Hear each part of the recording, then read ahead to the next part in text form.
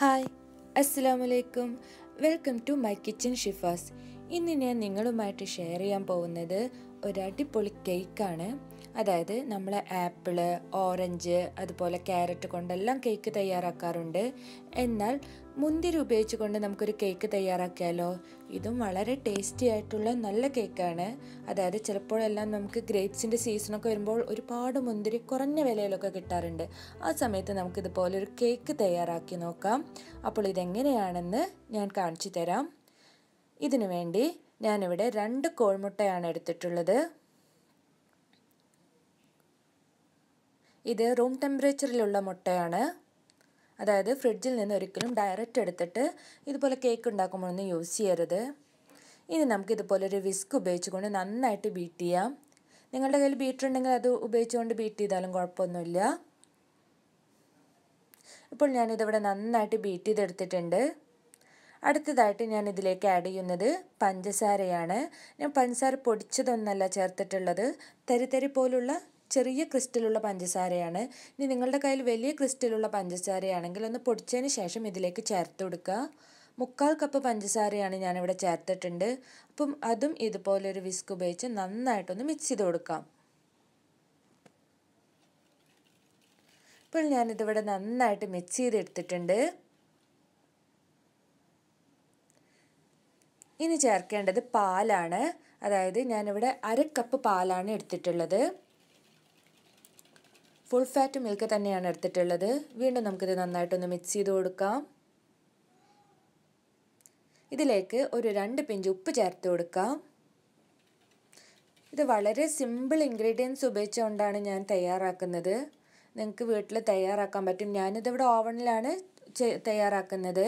ഇതിലേക്ക് ഞാൻ 1 teaspoon vanilla essence, അല്ലെങ്കിൽ ഇതിപ്പോൾ ഞാൻ എടുത്ത ആ ചെറിയൊരു ടീസ്പൂണിൽ വാനില എസൻസ് ഇട്ട് കൊടുക്കാം.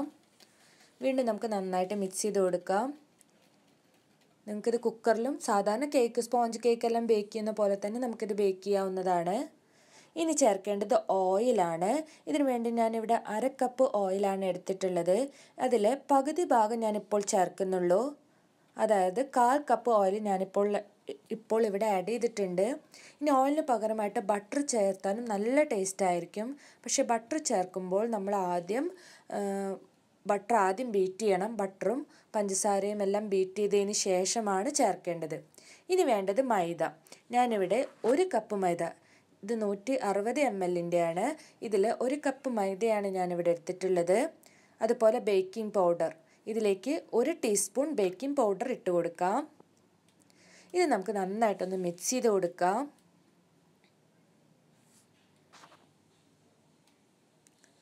ഒരു കപ്പ് മൈദയ്ക്ക് 1 ടീസ്പൂൺ ബേക്കിംഗ് പൗഡർ. നിങ്ങളുടെ ബേക്കിംഗ് ടിന്ന് വലുതാണെങ്കിൽ 1.5 കപ്പ് വരെ ചേർത്ത് കൊടുക്കാം. ഇത് നമുക്ക് ഇതുപോലെ നന്നായിട്ടൊന്ന് ഇടഞ്ഞു കൊടുക്കാം.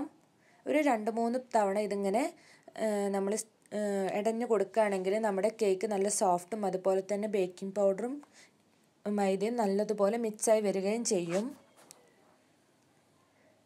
ഇനി നമുക്ക് നേരത്തെ ബീറ്റ് ചെയ്ത് വെച്ചിട്ടുള്ള എഗ് മിക്സിലേക്ക് കുറേശ്ശെയായിട്ട് ഈ മൈദയുടെ മിക്സ് ചേർത്ത് കൊടുക്കാം. ഒരു തവി ഉപയോഗിച്ചുകൊണ്ട് ഇനി മിക്സ് ചെയ്ത് കൊടുത്താലും മതി. ഇതാകുമ്പോൾ വളരെ എളുപ്പമല്ല, അതുകൊണ്ടാണ് ഞാൻ വിസ്ക് ഉപയോഗിച്ചത്. അല്പാൽപമായിട്ട് ചേർത്ത് കൊടുക്കുകയാണെങ്കിൽ നല്ലതുപോലെ മിക്സ് ആവും. അതുപോലെ ലംസ് ഒന്നും ഉണ്ടാവുകയുമില്ല. ഇപ്പോൾ ഞാനിത് 3 തവണ മിക്സ് ചെയ്തതിന് ശേഷം ബാക്കിയുള്ള ഓയിൽ കൂടെ ചേർത്തിട്ടുണ്ട്. ഇപ്പോൾ ഞാൻ 1/2 കപ്പ് ഓയിൽ ഫുള്ളായിട്ട് ചേർത്തിട്ടുണ്ട്. വീണ്ടും നല്ലതുപോലെ മിക്സ് ചെയ്യാം. ഇനി ബാക്കിയുള്ള മൈദ കൂടെ ഇതിലേക്ക് ചേർത്ത് കൊടുക്കാം. ഇപ്പോൾ ഞാനിവിടെ മുഴുവൻ മൈദയും ചേർത്ത് കൊടുത്തിട്ടുണ്ട്. ഇപ്പോൾ ഇതിവിടെ നന്നായിട്ട് മിക്സായി വന്നിട്ടുണ്ട്. ഇനി നമുക്ക് ചേർക്കാനുള്ളത് ഇതിലെ മെയിൻ ഇൻഗ്രീഡിയൻ്റ് ആണ്. അതായത് നമ്മൾ സ്പോഞ്ച് കേക്കിൻ്റെ അതേ ഒരു തിക്നെസ് തന്നെയാണ് ഇതിന് വേണ്ടത്. ഒരു സെമി തിക്കായിട്ടുള്ള അതേ തിക്നെസ് തന്നെയാണ്. ഇനി നമുക്കിതിലേക്ക് മുന്തിരി ചേർത്ത് കൊടുക്കാം. ഇതവിടെ കറുത്ത മുന്തിരിയാണ് ഞാൻ എടുത്തിട്ടുള്ളത്. ഞാൻ മൈദ എടുത്ത അതേ കപ്പിൽ 2 കപ്പ് അളവാണ് എടുത്തിട്ടുള്ളത്. ഇപ്പോൾ ഇത് കുരുള്ള മുന്തിരി ആയത് കാരണം ഞാനിങ്ങനെ 2ആയിട്ട് കട്ട് ചെയ്തതിന് ശേഷമാണ് ഇടുന്നത്. നേരെ മറിച്ച് കുരു ഇല്ലാത്ത മുന്തിരിയാണ് നിങ്ങളുടെ കൈവശമുള്ളതെങ്കിൽ ഇതുപോലെ കട്ട് ചെയ്യേണ്ട ആവശ്യമില്ല. നന്നായിട്ട് ഒരു അരമണിക്കൂറെങ്കിലും വെള്ളത്തിലിട്ട് നല്ലതുപോലെ വാഷ് ചെയ്തതിന് ശേഷം നമുക്കിതുപോലെ കട്ട് ചെയ്തിട്ട് ഇതിലോട്ട് മിക്സ് ചെയ്ത് കൊടുക്കാം. ഇത്രയേ ഉള്ളൂ നമ്മുടെ കേക്ക് മിക്സ് എന്ന് പറയുന്നത്. ഇപ്പോൾ ഞാൻ പറഞ്ഞില്ലേ, സിമ്പിൾ ഇൻഗ്രീഡിയൻസ് ആണ്, വളരെ ഈസിയാണ്. അതുപോലെ തന്നെ ഒരു വെറൈറ്റി ടേസ്റ്റ് ആയിട്ടുള്ള നല്ലൊരു കേക്കായിരിക്കും ഇത്. ഇനി നമുക്കിതിനെ കേക്കിൻ ടിന്നിലേക്ക് മാറ്റാം. ഞാനിവിടെ സ്ക്വയറായിട്ടാണ് ഇന്ന് തയ്യാറാക്കുന്നത്. നിങ്ങളുടെ റൗണ്ട് ടിന്നാണെങ്കിൽ അതിൽ തയ്യാറാക്കാം. ഇപ്പോൾ ഞാനിതിലേക്ക് ഒഴിച്ചിട്ടുണ്ട്. ബട്ടറെല്ലാം തേച്ച ബേക്കിംഗ് ടിന്നായിരുന്നു. ഇതിലേക്ക് ഞാൻ മിക്സ് ഒഴിച്ചിട്ടുണ്ട്. ഇത് നമുക്ക് 2 തവണ ഒന്ന് ടാപ്പ് ചെയ്ത് കൊടുക്കണം. എയർ ബബിൾസ് എല്ലാം പോകുന്നതിന് വേണ്ടിയാണ് ഇങ്ങനെ ചെയ്യുന്നത്. ഇത് ഞാൻ ഓവനിലാണ് ബേക്ക് ചെയ്യുന്നത്. അതായത് 180 ഡിഗ്രി സെൽഷ്യസിൽ അല്ലെങ്കിൽ 200 ഡിഗ്രി സെൽഷ്യസിൽ 30 മിനിറ്റാണ് ഞാനിവിടെ ബേക്ക് ചെയ്യുന്നത്. പ്രീ ഹീറ്റ് ചെയ്ത ഓവണിൽ 30 മിനിറ്റ് പ്രീ ഹീറ്റ് ചെയ്ത ഓവണിൽ 30 മിനിറ്റ് ബേക്ക് ചെയ്യണം. 30 മിനിറ്റ് കൊണ്ടായില്ലെങ്കിൽ ഒരു 5 മിനിറ്റും കൂടെ എക്സ്ട്രാ വെച്ചാൽ മതി. നിങ്ങളുടെ അടുത്ത് ഓവൺ ഇല്ല എങ്കിൽ ഏറ്റവും കുറഞ്ഞ തീയിൽ അരമണിക്കൂർ മുതൽ 40 മിനിറ്റ് വരെ നമുക്ക് കുക്കറിൽ ഇത് ബേക്ക് ചെയ്യാവുന്നതാണ്.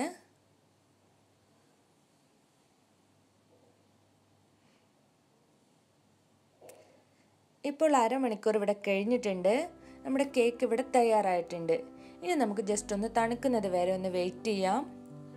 തണുത്തതിന് ശേഷം നമുക്ക് പറ്റുകയാണെങ്കിൽ ഒരു ദിവസം ഇത് വെച്ചതിന് ശേഷം യൂസ് ചെയ്യുന്നതായിരിക്കും ഏറ്റവും നല്ലത്. അതുപോലെ തന്നെ ഇതിൽ നാച്ചുറൽ അല്ലെങ്കിൽ ഫ്രഷ് ഗ്രേപ്സ് ചേർത്തത് കാരണം ഇത് ഫ്രിഡ്ജിൽ വെച്ചാണ് നമ്മൾ ഉപയോഗിക്കേണ്ടത്. അതായത് താഴെ ചിൽ ചെയ്തിട്ട് അങ്ങനെ തണുപ്പിച്ചെടുത്ത് കഴിക്കുമ്പോഴാണ് ഈ കേക്ക് കൂടുതൽ ടേസ്റ്റി ആയിട്ടുള്ളത്. നമുക്ക് ഉപയോഗം കഴിഞ്ഞാലും ബാക്കിയുള്ളതും നമ്മൾ ഫ്രിഡ്ജിൽ തന്നെ ഇത് സ്റ്റോർ ചെയ്യണം. നമുക്ക് ആവശ്യാനുസരണം ഇത് കട്ട് ചെയ്തെടുത്താൽ മതി. പുറത്ത് വെച്ച് കഴിക്കുന്നതിനേക്കാൾ ടേസ്റ്റും നമ്മൾ ആ തണുപ്പോട് കൂടെ ഇത് കഴിക്കുമ്പോഴാണ്. നല്ല ഫ്ലഫി ആയിട്ട് വന്നിട്ടുണ്ട്. നല്ല സോഫ്റ്റാണ് ഈ കേക്ക്. ഇത് നമ്മളിങ്ങനെ സ്പോഞ്ച് കേക്ക് കഴിക്കുമ്പോൾ അതിൻ്റെ ഇടയിൽ കൂടെ ഇങ്ങനെ ഗ്രേപ്സും കൂടെ ഇങ്ങനെ ബൈറ്റ് ചെയ്യുമ്പോൾ നല്ലൊരു ടേസ്റ്റാണ് ഇതിന്. അപ്പോൾ നിങ്ങളെല്ലാവരും ഇത് ട്രൈ ചെയ്ത് നോക്കണം. ആദ്യമായിട്ടാണ് എൻ്റെ ചാനൽ കാണുന്നതെങ്കിൽ പ്ലീസ് സബ്സ്ക്രൈബ് മൈ ചാനൽ. അതുപോലെ ലൈക്ക് ചെയ്യാനും ഷെയർ ചെയ്യാനും ഗുഡ് കമൻറ്റ്സ് തരാനും മറക്കല്ലേ. കൂടുതൽ വീഡിയോസുമായി ഞാൻ വീണ്ടും വരുന്നതായിരിക്കും. Thanks for watching.